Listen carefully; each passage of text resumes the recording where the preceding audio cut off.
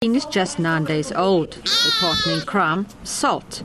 Throw in Yanker the Pit Bull, Harley the Ridgeback Doberman Cross, and 2 Jack Russells, Penny Lane and Hey Jude, and you have a very full house. Now add Hercules, an 8-day-old Grysbokkie.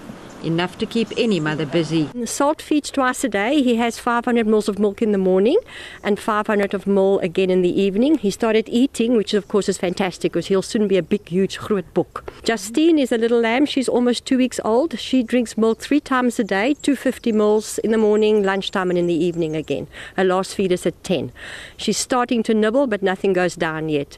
And then Hercules is, we guess him to be about 10 days old. He has milk about 50 to 70 mils 5 times a day.